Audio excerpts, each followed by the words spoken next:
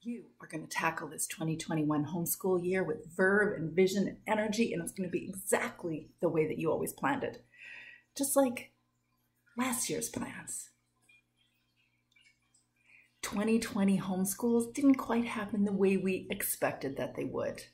And we don't always get everything the way that we want it. If 2020 taught us anything, that would be it. But 2021, you can create clarity, vision, and purpose for your homeschool, and I'm going to tell you how. So I'm Teresa from Capturing the Charmed Life, and I'm here to help homeschool moms turn their homeschool challenges into their homeschool charms. Press subscribe and you will hear more from me on how you can turn those challenges into charms. And if you press that bell, you're also going to hear when I've released something for you to be encouraged by.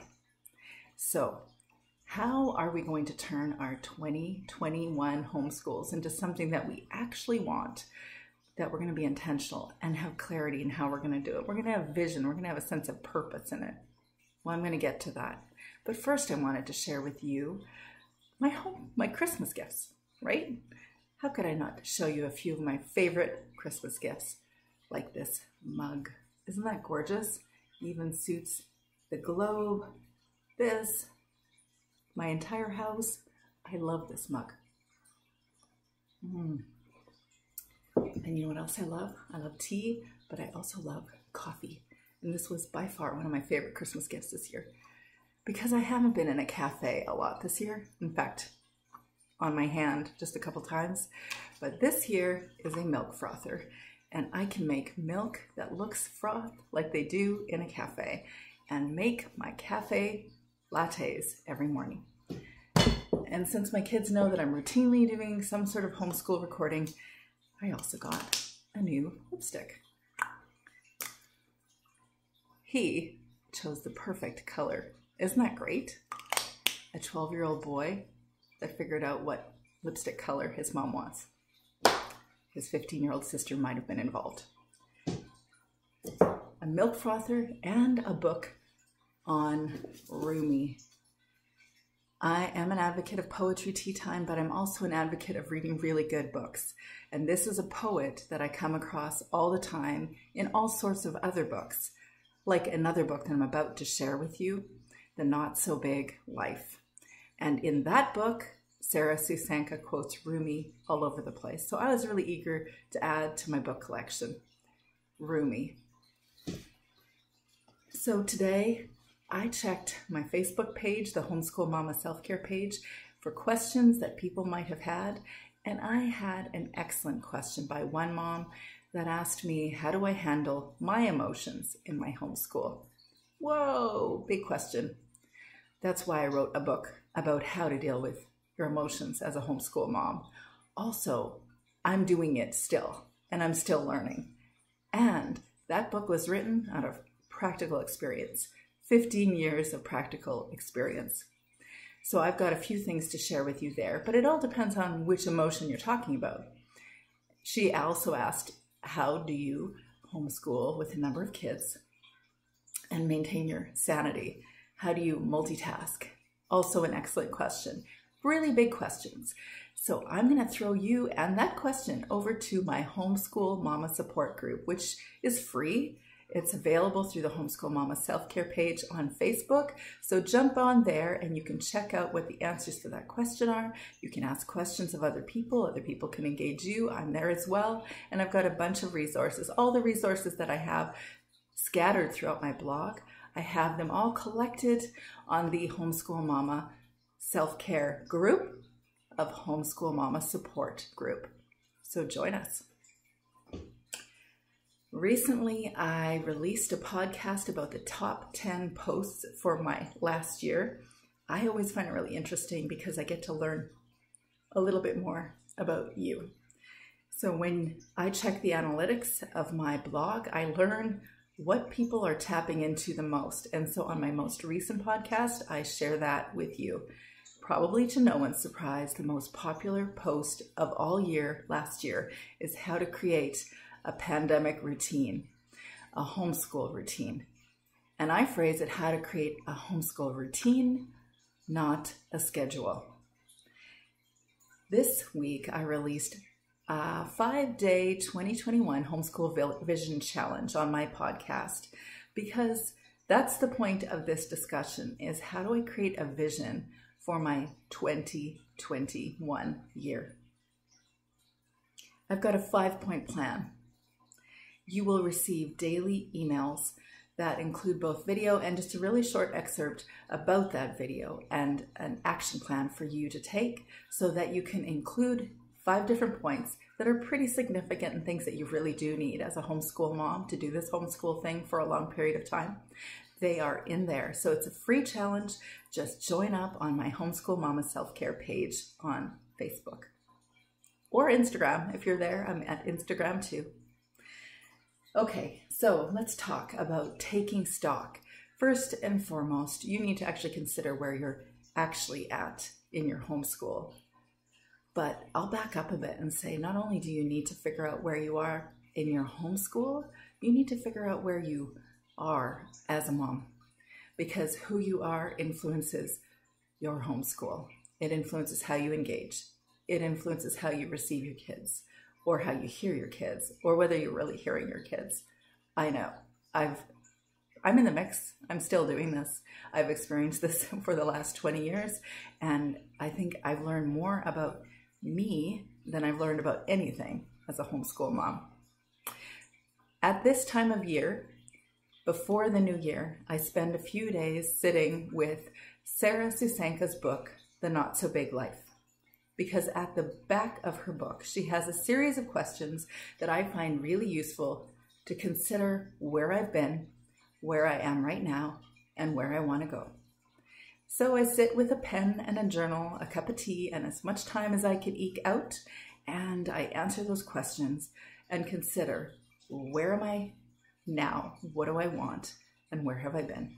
I'm going to share a few of those questions with you, but I want you to know that this book, The Not So Big Life, was a book that I learned about because I'd already picked up the book, A Not So Big House.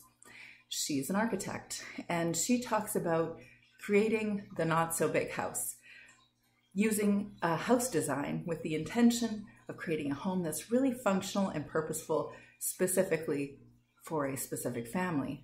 And I was in that place of choosing to build a house, creating a house design about 8 years ago, living in it right now. We were doing a small locum, a short-term stint in a small town in this part of the world. I fell in love with the area, and I said to my husband on a walk, I want to live here. I want to live off-grid in the mountains and outside of a small town in a 500 square foot home, homeschooling my 4 kids. And he said, we're going to have 3 teenage girls.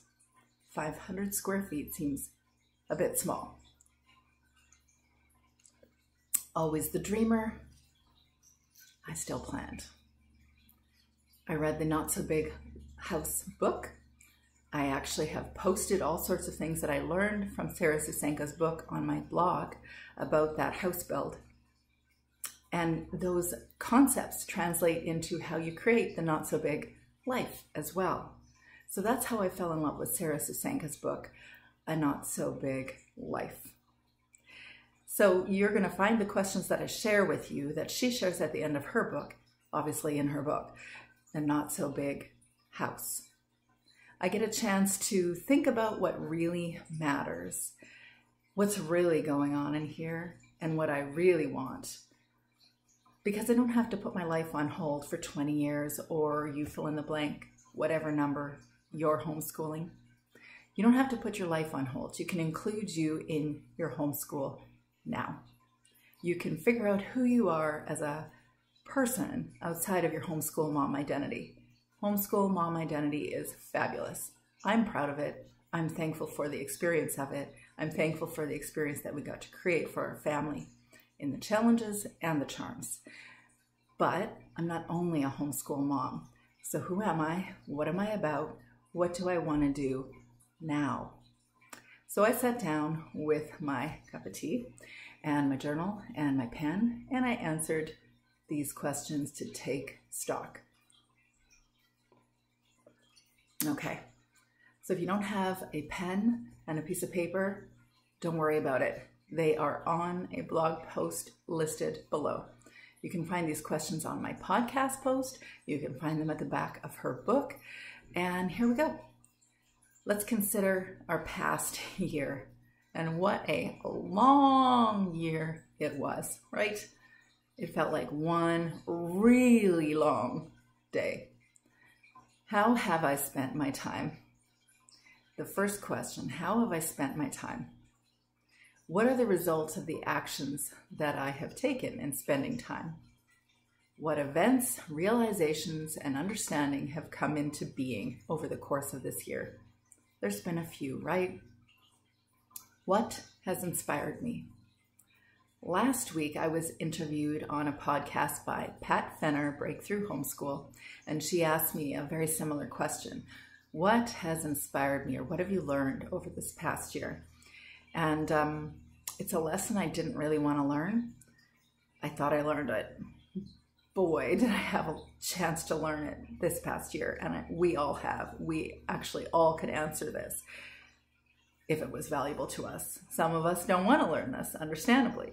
And it was to create communal connections despite differences, despite believing differently, voting differently, understanding what's going on differently, creating communal connections despite our differences. That's one of the big lessons that I've learned in the last year. What makes me grateful? Every morning I journal my gratitudes in my journal since the 1980s. Whenever I heard Oprah talk about gratitude practice, I've been doing it off and on for a very long time. And there is research that suggests that it is actually helpful in creating an optimistic or hopeful or positive mindset. What were my sorrows and disappointments, and how have they changed me over the past year? What books have I read this past year, and what impact have they had? I'm in the middle of reading one of the best books I've ever read by Edith Eger, The Choice. She was a concentration camp survivor that determined that no matter what her experience in life is, no matter what they took from her, they could not take how she thought about everything. They couldn't take what was going on in here.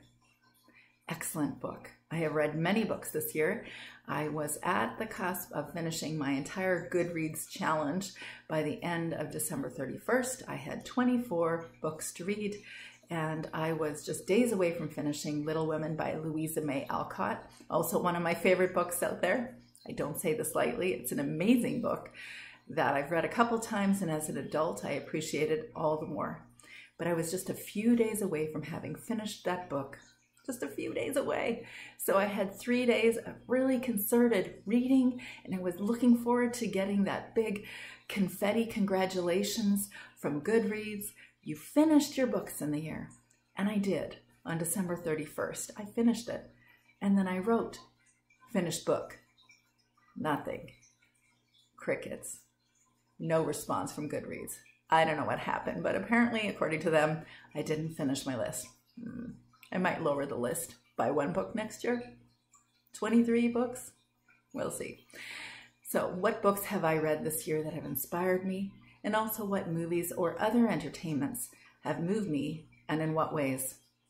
I'm a really big film fan. That I call it a film is your sign. But I'm also somebody that falls asleep very quickly into a movie, sometimes 15 minutes. So it takes me a very long time to finish a movie.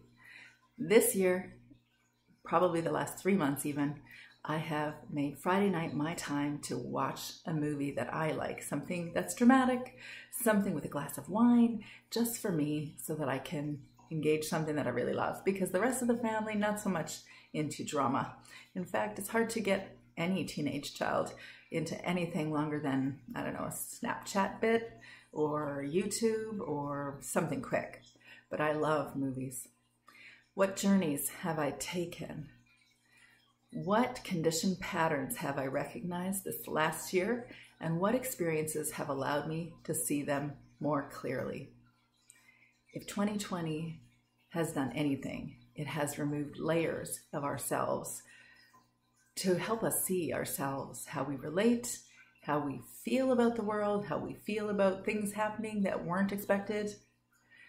So those are the questions that we consider in our past year, and at our present, we can engage questions about our present, like how am I different now from the way I was last time this year? No question, I am way more present, way more focused, and way more at ease at present. Yeah. So how can I integrate the key lessons of the past year in my life right now? Are there any strategies, phrases, questions, or flags that have particular significance to me right now? There's so many really key words, I think, from last year. One, of course, is Zoom. Another one is mask, pivot, pivot. Have we not all just pivoted and pivoted and pivoted? You know, I said that to my daughter's dance teacher, and she's like, that already had meaning to me. Yeah, it didn't quite have the same meaning as it did for me this year. Are there any things I'm trying to force into existence right now? And if so, what would happen if I stopped trying to make them happen? In my experience, the more that I try to force something, the more I don't really show up fully for it. I don't show up authentically for it. So then the energy behind it doesn't quite come across, and it's not received as well as if I'm being fully authentic. To what part am I giving birth to myself? Metaphorically, obviously. Good question, right? What am I becoming? I hope you're becoming more you through all of this, through your homeschool experience. Over the years, if I've learned anything, it's stuff about me, who I am, how I react, what are my triggers, what am I really feeling, how do I think about these things. I've learned a lot about me.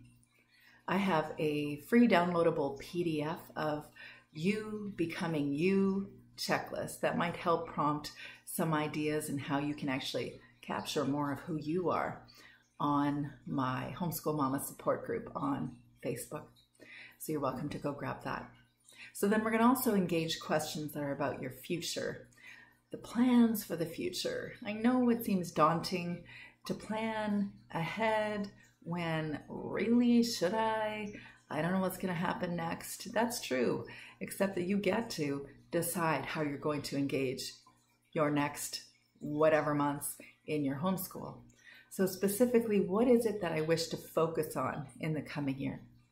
If I could sum up all my desires and longings in a straightforward statement spoken from the highest aspect of myself, what would it be?